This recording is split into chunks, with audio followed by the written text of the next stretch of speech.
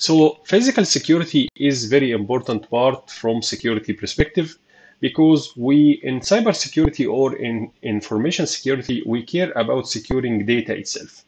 So we care about how to secure data, how to do encryption, how to create or how to install firewalls, install antivirus in our systems, and all of this stuff. But physical security is often overlooked. What do we mean by physical security is, for example, securing the premise or securing the building where the data center is, closing the door of the rack. So we will not allow anyone to insert a malicious USB card or USB stick that include malicious data, for example. So by having adequate physical security, we can ensure that our data is secured from logical attack as well as from logical attack. And if you don't have a physical security, in reality, you don't have any security in place. So physical security comes first, of course.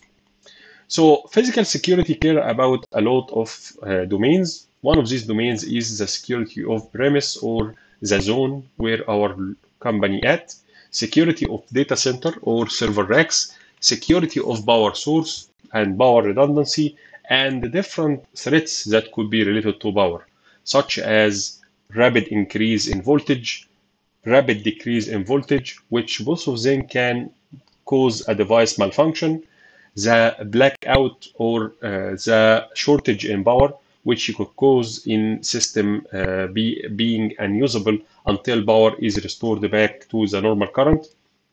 We have also some environmental related physical security, such as security detectors against fire, against smoke, and all of these topics. So for environmental control, and first when we discuss the protection against electricity hazard or electricity threats, we can find a lot of types of electricity related threats.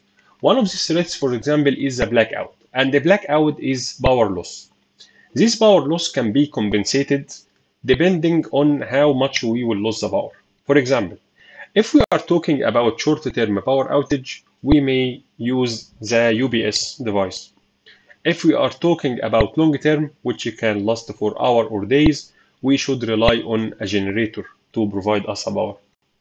So depending you are dealing with short-term or long-term, you should select your response regarding to how to deal with blackout. The second type of power threats is the brownout. And brownout is a reduce in voltage. The reduction in voltage can cause the device to not work properly. If the device does not take the enough power to operate, then it might not work at all or work with less capacity. So brownout require a device that could stabilize the power current and to stabilize the voltage. So our device could receive consistent voltage level that allow it to work and do its task in a proper way.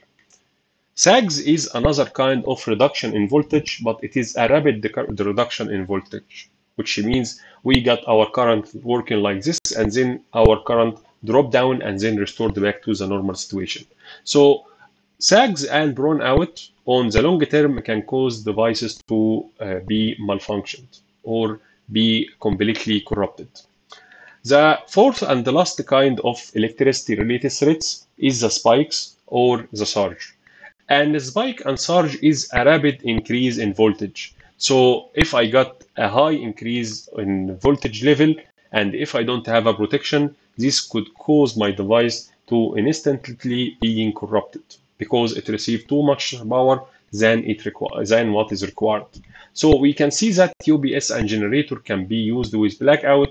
We can see that conditioner can be used when we deal with lower voltage, and we can use the surge protector such as this one in case we got a spike or surge. Okay. So for any data center, we should have a power source that is providing this data center with power. And these power sources are managed by the technician team, which are related to electricity. So we need to make sure that the power equipment, such as UPS, such as the power control panel, are accessible only to authorized people. and located in an area where only authorized people can access. And this area should be isolated from actual data center because we do not need any every time that technicians or electricity engineers, when they do their regular checkup or maintenance for the power lines or power equipment, to access the actual data center, which includes the data, because maybe some of this function is being made by a third party. So we need to make sure that only authorized people can have access to data center. And when we isolate power from data center or power room from data center, this would provide more extra security for data center by giving the opportunity only to IT people to access the data center, the authorized one, of course. By default, not everybody from IT team should be allowed as well to access the data center. Power sources need to be redundant. We need to have powers from different circuits to compensate the loss in case we got power outage from one circuit, we will get another one that is working. And the power switches that are in your power panel or in the panel should be properly labeled and should be documented. You should have a diagram or a plan that explain to the team how power is being provided to the different data center, which switch is responsible for rack number one. I'm talking here about power switch, and you should have a kind of emergency light. And for power room also, you need to use a special fire suppression system. So power room, which include UPS, include generator, include power panel or control panel for power system, should have all as well kind of smoke detector fire suppression system. And this fire suppression system should be adequate or relevant to the assets that we are trying to protect. What do I mean here? We cannot use water. For example, we should use a special material which can deal with electricity hazards, as you said. Yeah. So for environmental control as well, we need to have kind of detection inside our data center to ensure that whenever we got a water leakage, we can detect this leakage. So from where could we have a water leakage inside our data center?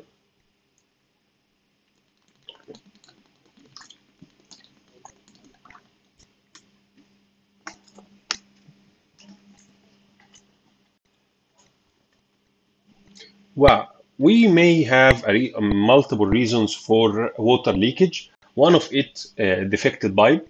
This is a viable option.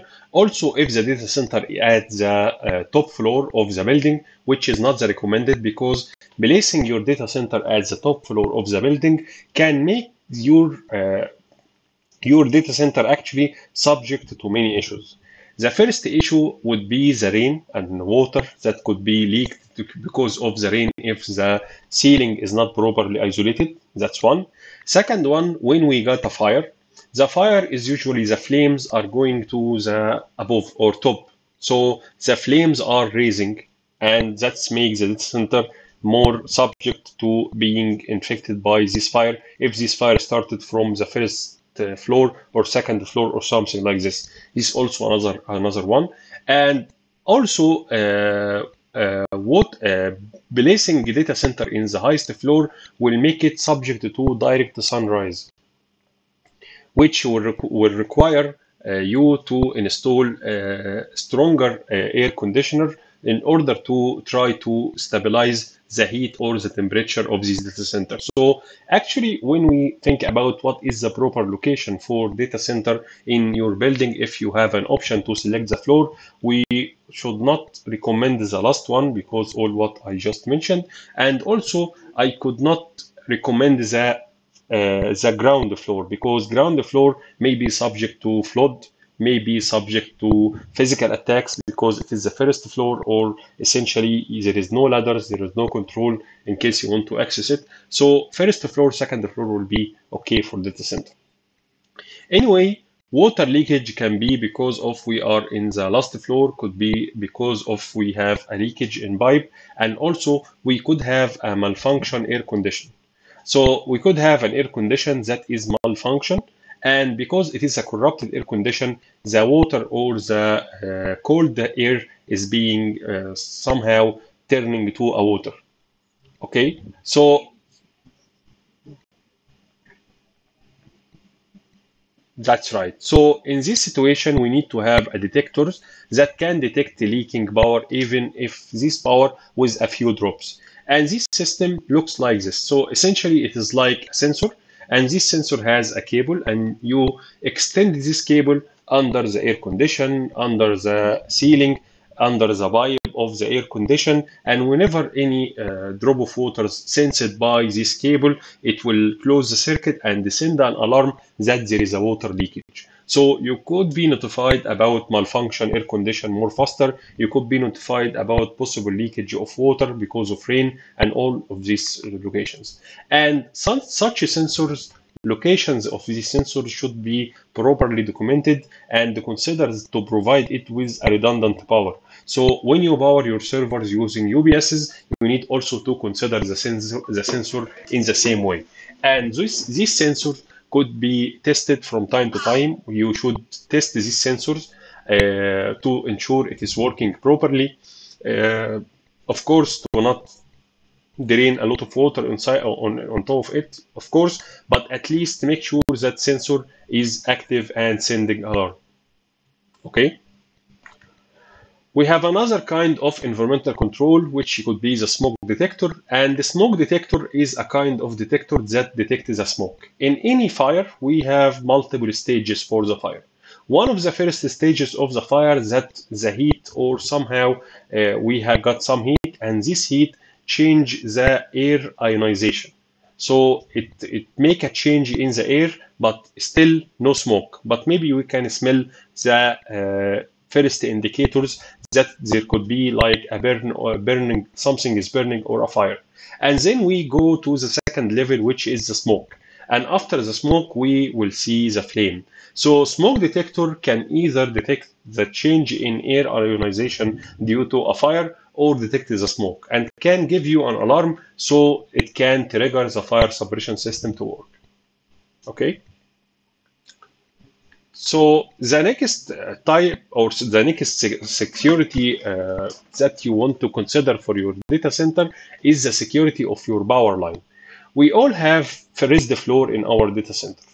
What could be the reason why we use raised floors in our data center?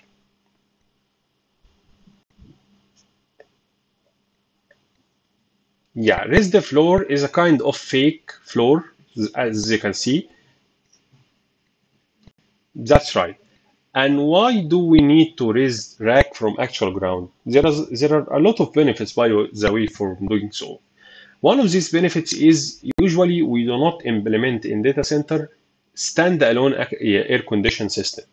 We use a central air conditioning system, and usually the exit or the space that distributes this air is placed, or the devices that distribute this air is installed under the raised floor. So we have like pipes, and these pipes are generating or have the airflow coming from it, as we can see here on the screen.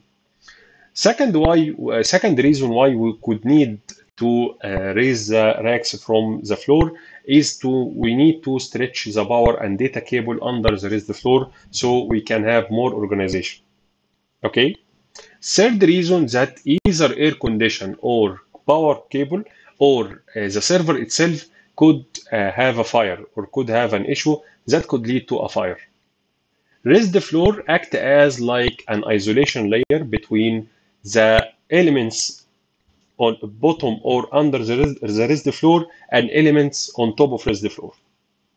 So if we got a fire under the raised floor is designed to absorb this fire for like 1 hour, 2 hour, until the fire suppression system maybe under the raised floor can work and can terminate or neutralize this fire. And the opposite is okay.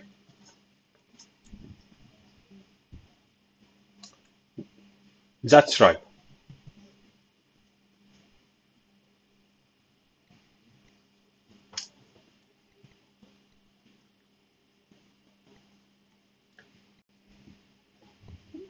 That's right. When we design raised floor or select raised floor, we need to consider a lot of aspects, such as do we need our raised floor to be fire resistant or not? There are kind of raised floor which is fire resistant, and some other raised floor types are not. and for how much time we want our raised floor to absorb the fire. Okay.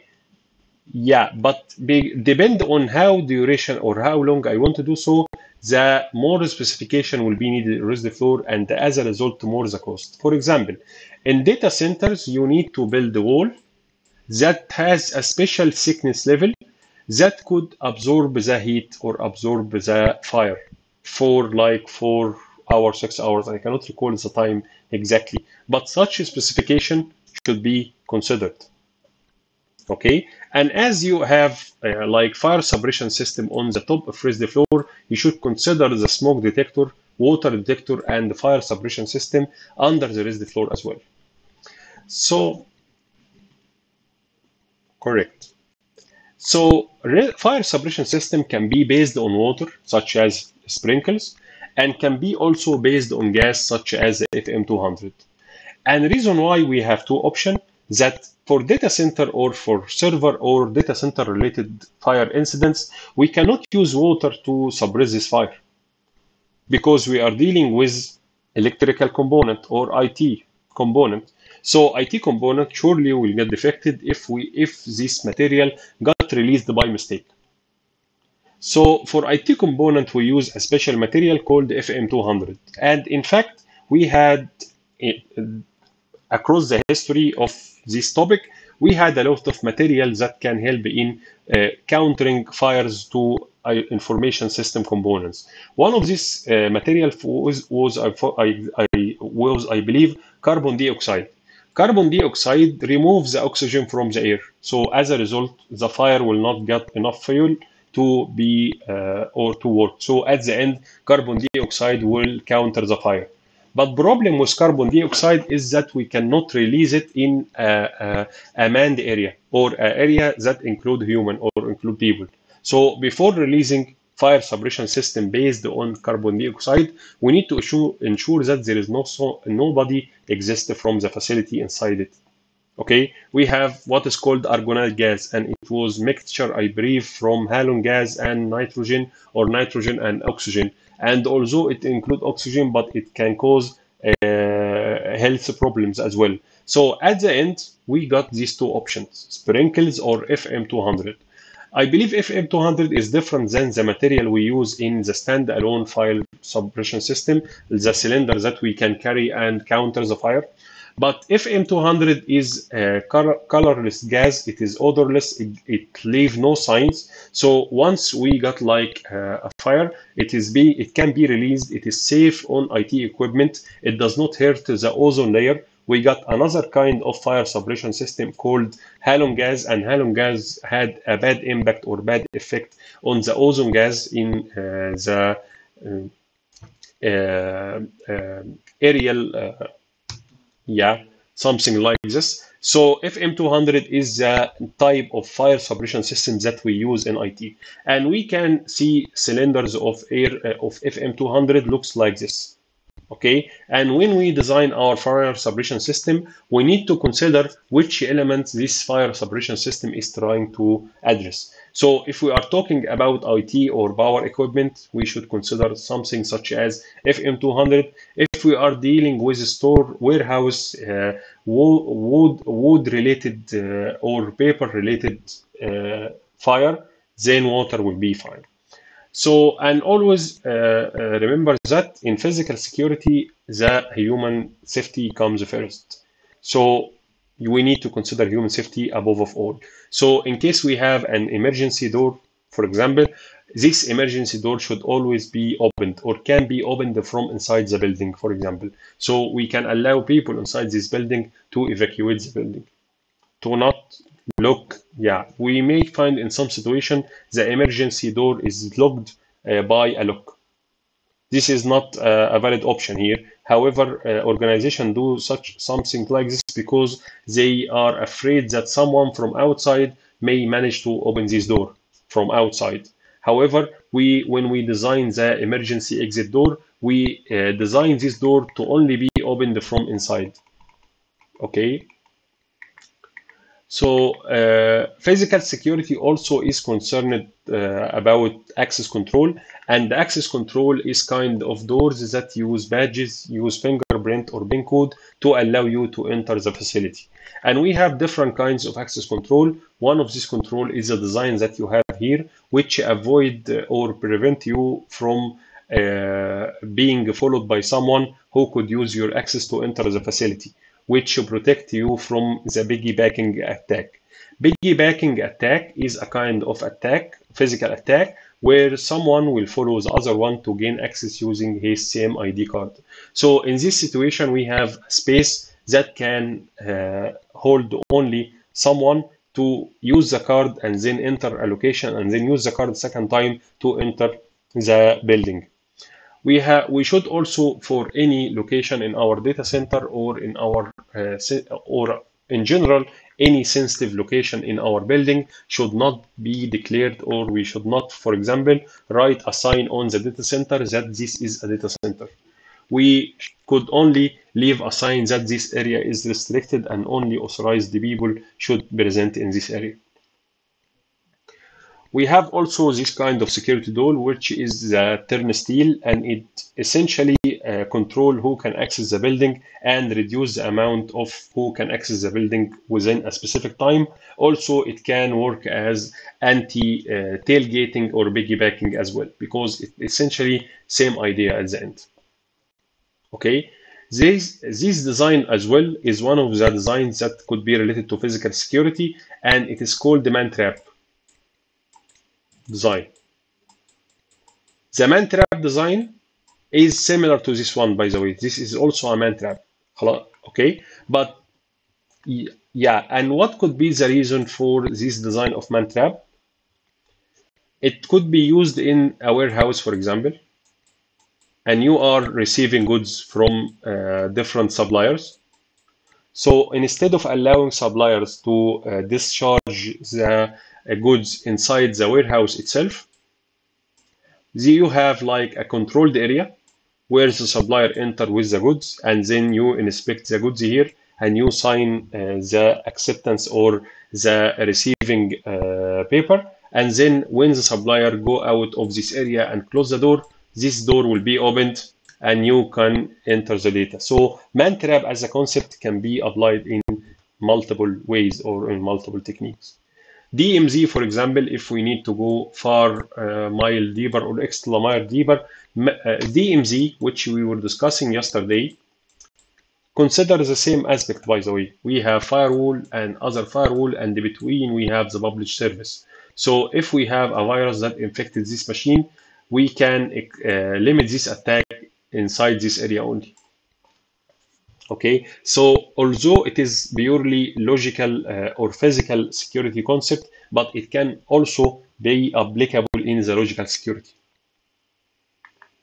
So access control is utilize some of the magnetic elements in the doors to control who can access a specific office or a specific building. At the end, the access control reader, which you can read the PIN or biometric data or card, is at the end connected by a server.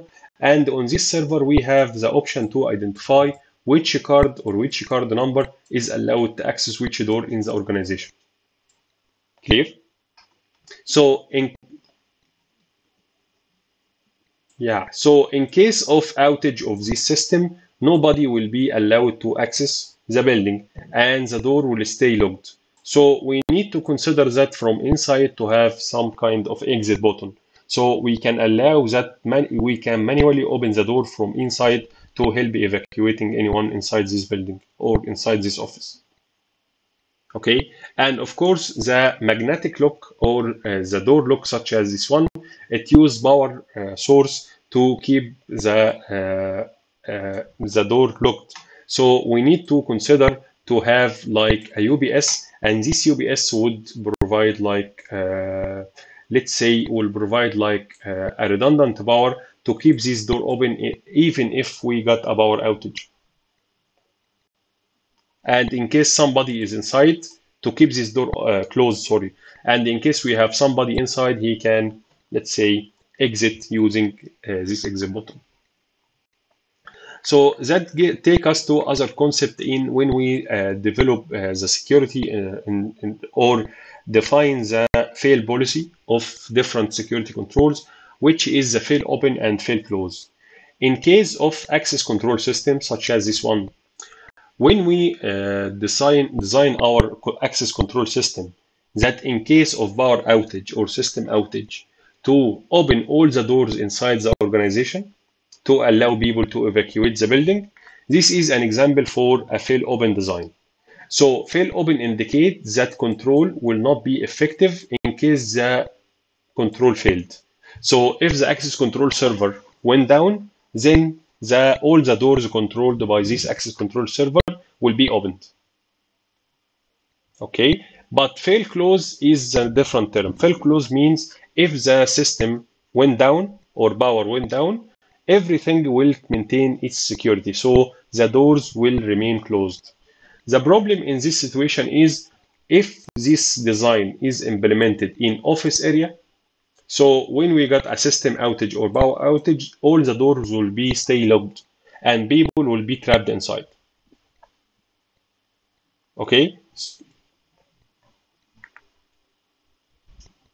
Yeah, that's right. But we are not here talking about switch only, but also what about the, I will give you an example about what is fail secure just right now, but between the fail safe or fail open, which in other term called the fail safe, while fail close mean, or there is another synonym to fail close, which is fail secure. And the difference is illustrated here. In fail safe, when we have power outage, the system will unlock itself. But in fail secure, when we have power outage, the system will stay closed to protect the data inside. So based also in the type of building or type of office or type of this from physical security perspective, we can to choose in our access control system that for the data center door, for example, the door should be remain closed. But for office and exit and entry building for the building, the door can be opened automatically. So we can define something like this from the access control system itself. Clear? Another example for fail secure and fail close, do we remember when we were discussing the sandbox? So here in my sandbox settings on my own device, I have an option to use sandbox by clicking this option here. I have an option to write the IP address of the sandbox server. So whenever my device receives suspicious data or suspicious file, it will send it to the sandbox server, right? I could have an option to implement this sandbox in fail secure mode. Can we understand or can we read and elaborate what do we mean by this specific line?